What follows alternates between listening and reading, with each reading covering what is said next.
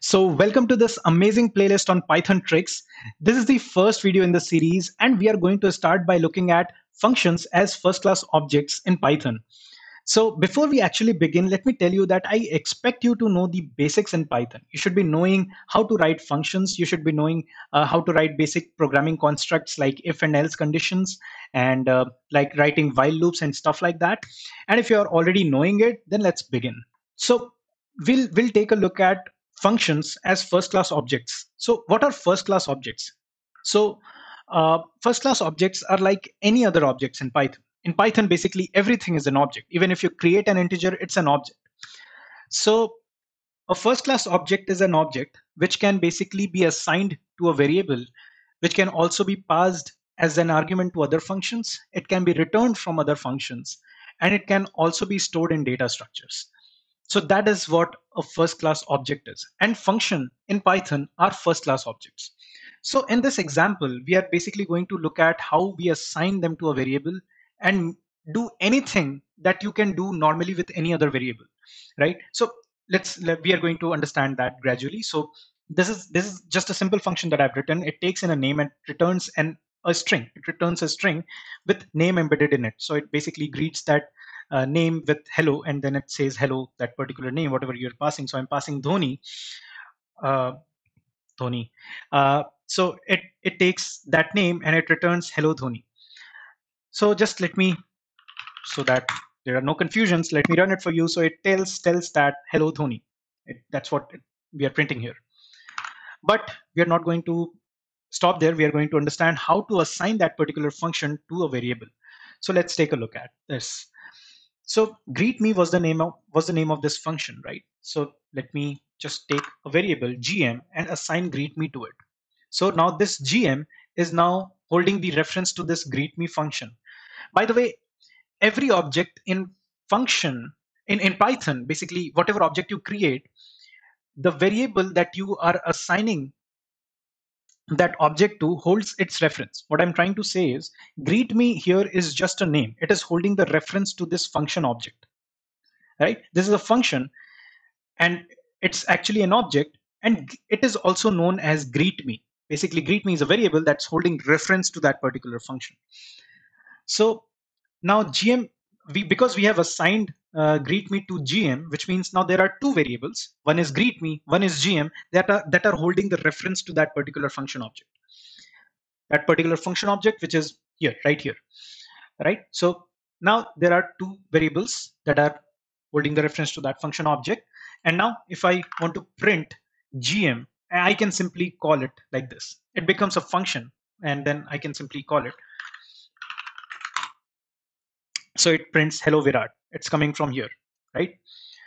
However, you know, the reference that I was just talking about, you can delete it using del keyword. That's how we do in Python. So basically, if you want to delete or just remove a variable from a scope, you use the del keyword, and that's what we are doing. So I'm showing it to you that we had this variable that is holding the reference to that function, and we had this greet me variable as well that is holding the reference.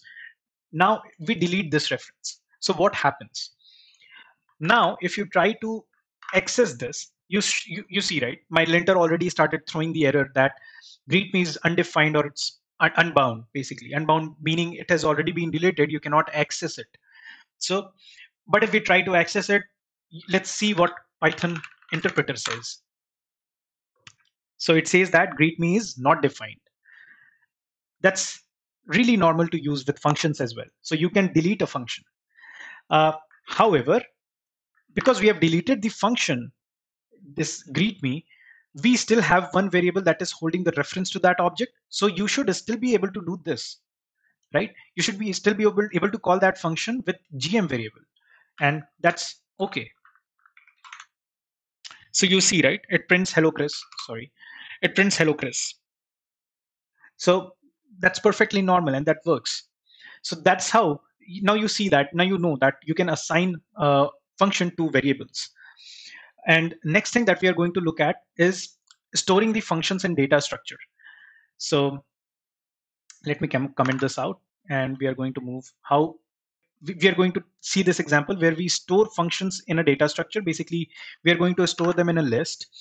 So there are two functions that I'm storing. One is like str lower. This is a function, and then our original greet me function. So mind you that I have commented out where we were deleting this greet me. So it's valid. It's from the global scope here. Now greet me is valid. We can simply use it here. So we have this greet me stored in variable stored in a list, and then we have another uh, function which is str.toLower, str lower. Now what we are going to do is that we are going to loop over this list, and then every time we loop over, we are going to call those individual functions and pass some string to it. Some string is like some string, literal some string. uh, it has two s that are capital and rest all are small characters, right? Now lower, what it does, it is going to take a string and convert all the capital letters to small letters and return that to you. So which means when func is holding the reference to this particular str.lower, this should appear as like some string, but both the s that are capital here should appear small. And then func is going to point to greet me, and we know what greet me does. Greet me is just going to say hello something, some string, sorry, hello some string. So that's how we expect it to work. So let me just clear it and run this now. And yeah, that's what we expected, right? So the first one was str.lower, and it gave me some string with both the s is small, and then there was hello some string. This is coming from greet me function. uh, Let me also do this so that we know that which function is executing it.